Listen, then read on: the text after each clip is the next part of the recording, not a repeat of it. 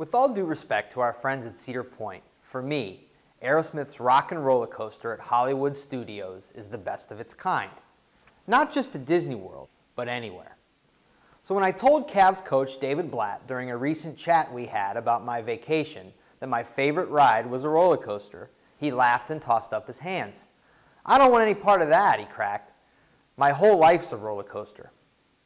Before you consider anything else about the Cavs coach, start with this. In David Blatt's first year in the NBA, his team made it to the finals and won 2 games. Who else could pull that off and yet be described as maligned when the season ended? Welcome to Blatt's roller coaster.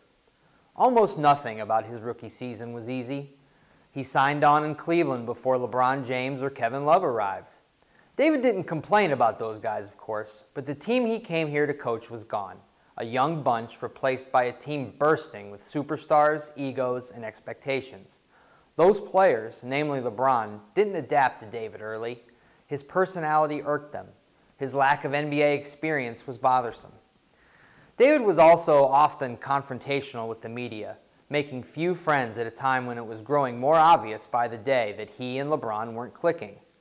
Soon, the Cavs were 19-20, and David Blatt was seemingly one more loss from losing his job before it really even started. He recovered, of course. The Cavs gelled, blasting through the regular season and scrapping their way through injuries to reach the finals.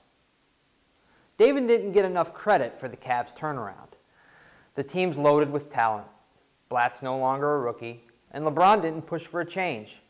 There should be no roller coaster this time, unless, of course, the Cavs get off to another rocky start. Let's see here.